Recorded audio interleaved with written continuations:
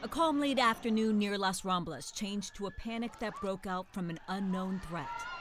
People started running, some not knowing what they were running from. What happened?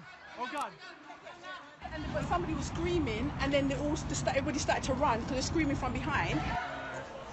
Many of them sought refuge in nearby stores and restaurants. One of them, Alan Myers of Bremerton, is there with his wife. On the King 5 Facebook page, Myers wrote, "From Bremerton in Barcelona, now on vacay, holding up in a local establishment until it clears. Local news shows 13 dead and lots more injured." Our room overlooks Las Ramblas, where the tragic events took place earlier this afternoon.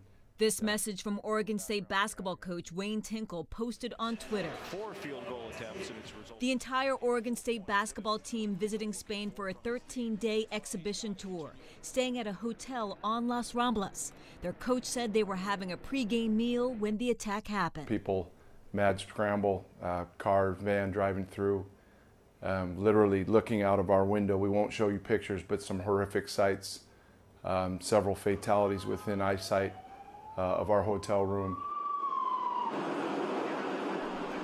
Footage shows many young people and tourists in shock, now arm in arm holding each other as they walk across the street.